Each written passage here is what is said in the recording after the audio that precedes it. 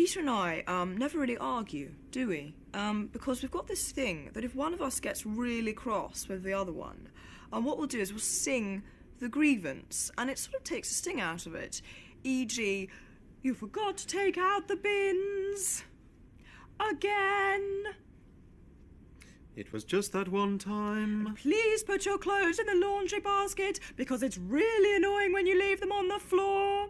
And you never come home from the pub when you say you will. You say you're just finishing your pint and then you have 4 more. And you never say anything when we're at other people's houses for dinner. And you refuse to make an effort with my sister, even though she makes a huge effort with you. And you still haven't put up that cupboard in the spare room, even though I've asked you like a million times.